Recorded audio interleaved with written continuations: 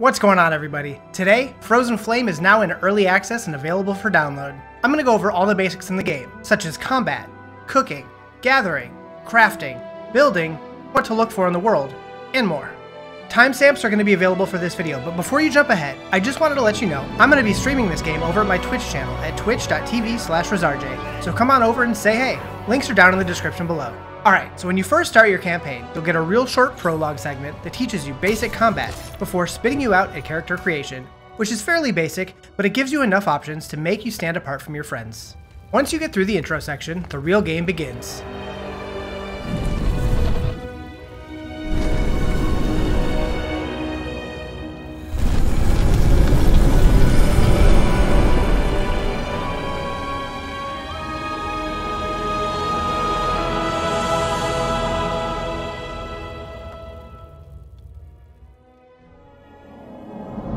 Basic Gathering. When you first start Frozen Flame, before you even engage in combat, you'll want to begin by gathering resources. These can be found in a variety of ways.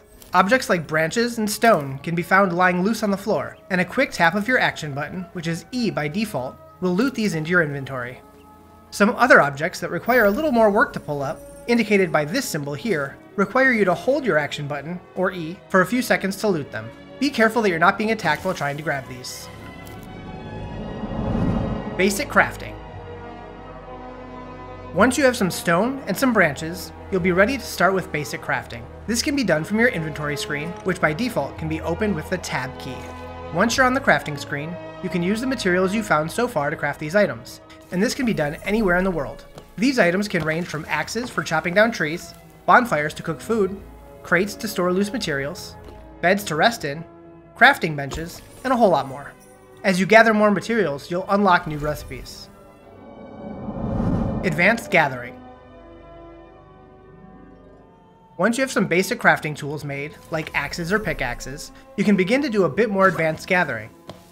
This includes things like chopping down trees or mining ore nodes. If you want to gather from these, switch to the appropriate tool on your toolbar and start whacking away. Some tools may not be strong enough for certain materials, so you may need to come back once you've crafted a stronger version of the tool. Building.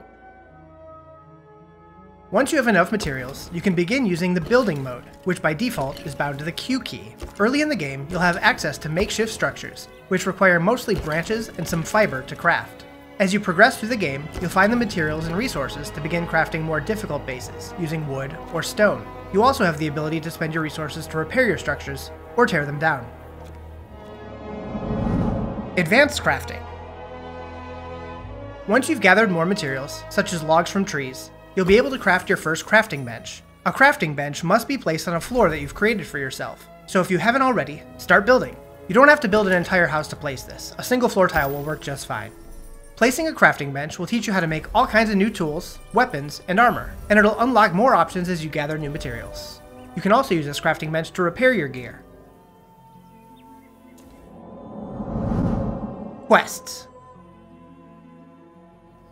Occasionally, you'll run into an NPC with a yellow exclamation point over their head. You should be familiar with this if you've played MMOs such as World of Warcraft. Once you've interacted with this NPC, they'll tell you their troubles and ask you to do them a favor, giving you a quest, and the objective will be tracked on the top right of your screen. You can view all of your current quests on the map screen. These can range from clearing out enemy encampments, crafting an item, building a structure, retrieving something from a chest, and more. Once you complete the quest objectives, you'll typically be guided to return back to the quest giver to claim your rewards.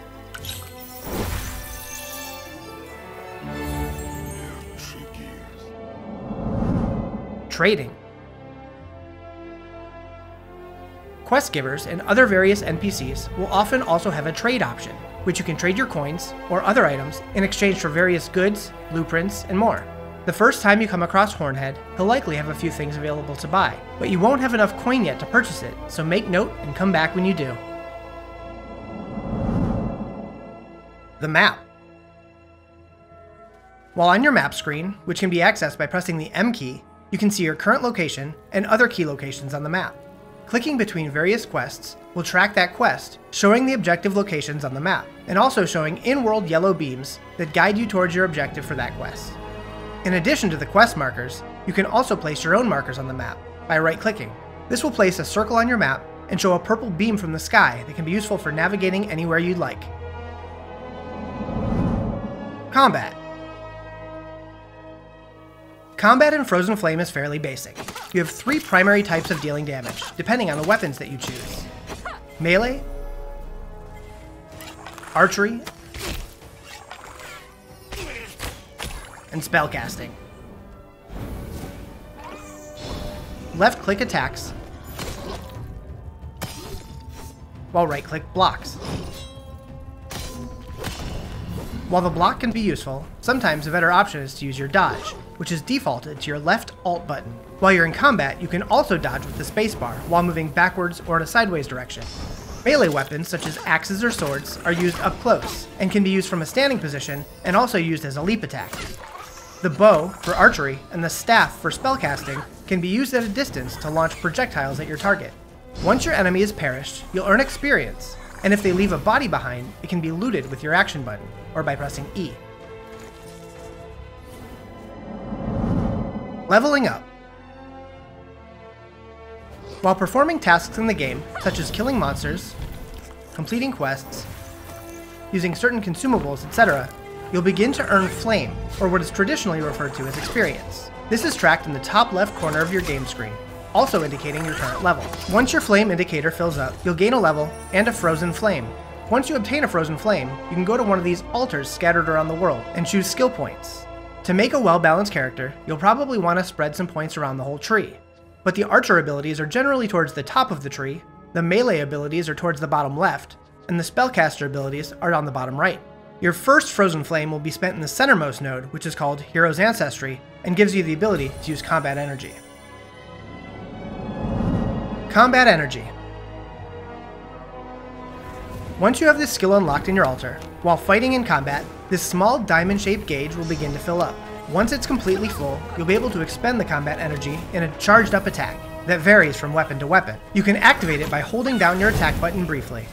You can momentarily store this combat energy at full, but if you wait too long to use it, the meter will begin to diminish, and you'll have to charge it back up to use it again.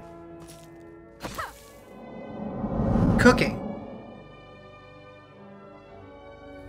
Once you've collected a bunch of cooking materials, such as fruits, vegetables, animals, or, well, even insects, you can create a bonfire to cook them. This requires branches and stone to place down. Logs can be added to fuel the fire, up to 5, with the fire lasting longer for each log added. Once you open the bonfire screen, you can add food to cook. You can cook 1 or 2 foods at a time, and depending on which foods you add, different dishes will be created.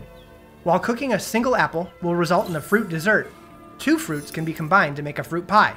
Once you've learned a recipe, it's added to the Cookbook tab at the top of the screen, which you can use later to quickly make that recipe again, using the materials available. So you don't need to remember exactly which foods made what. Some recipes will take more time to cook than others. Teleports. These large circular discs can be found around the world, and walking over one for the first time will activate it, unlocking it to be used as a fast travel point moving forward. You can travel from any of these discs to another.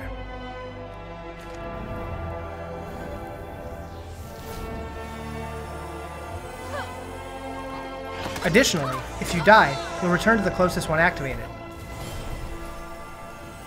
Furthermore, using a returnal stone will bring you back to the last one activated, but this is at the cost of all of your current flame or experience that you've gained for the current level. So this really only makes sense to use it if you're desperate or if you just leveled up. Death. So, your health just reached 0, and you took an unfortunate death while adventuring across the world of Arcana. Have no fear, not all is lost. Some is, though. Your equipped gear will take a durability punishment, and some of your items may break entirely. If you resurrect back at a teleport and you find yourself almost completely naked, I get it, we've all been there. However, you'll also notice that a large pool of your flame has also been removed from your current level. On the bright side, if you're able to make it back to where you died, you'll be able to reclaim your flame and get your experience back. If you fell from a high place and you're not sure where the flame wound up, check where you originally jumped from. It's probably going to be there.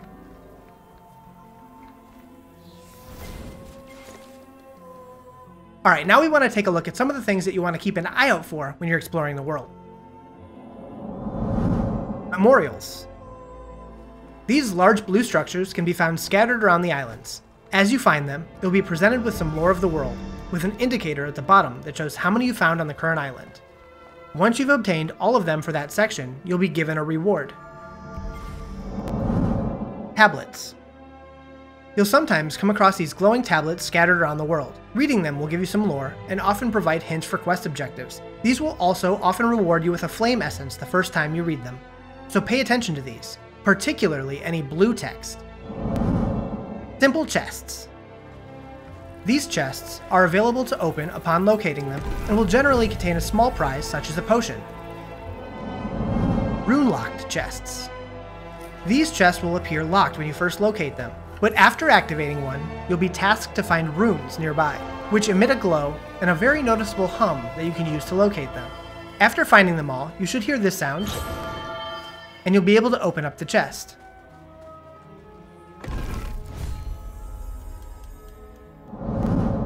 Boss chests. Near a boss location, you'll come across these very large chests, which remain locked until the boss is defeated. Once you take down the boss and open up this chest, they'll typically contain higher quality armor or weapons. Ritual stones. These large stone structures are for rituals, which will give you a short amount of time to complete various tasks. These tasks can vary, such as collecting energy from nearby runestones, catching fish, shooting airborne enemies out of the sky, platforming challenges, and more. Upon completing these challenges in time, you'll receive a hefty flame reward. I should note here that the runestone objectives can be tricky to locate all the stones scattered around the area, so if you can't find one, you can go back to the main ritual stone and tap E, and it'll send out blue pulses in the direction of the active runestones. Enemy encampments. Sometimes you'll notice an area with a large chest, highlighted with a purple glow in the center, often surrounded by fence-like structures. These encampments are guarded by aboriginals that must be defeated. Once you take down all the nearby enemies, the chest's purple glow will turn blue and unlock, allowing you to retrieve its contents, which will often contain gold coins.